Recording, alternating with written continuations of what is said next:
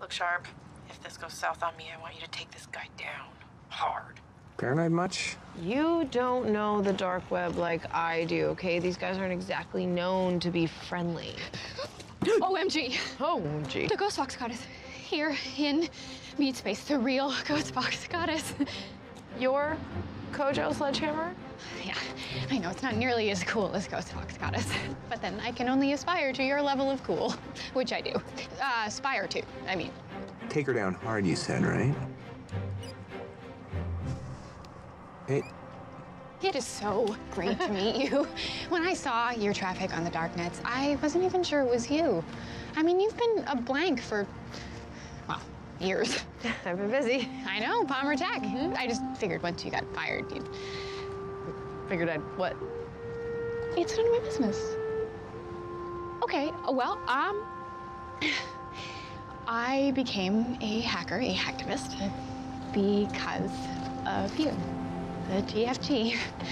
I read about your hack of the Department of Education, and I was like, I know what I want to be. But then you just totally stopped and became this, like, information technology support player, and... Sorry.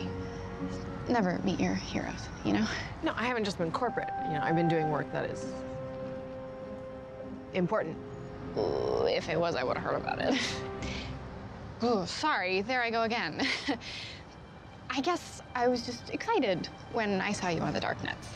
It was like you were returning, you know? The OG GFG was back. Well, I was looking for an NSA file to exonerate an innocent man. John Daigle. Yes. My organization does its homework.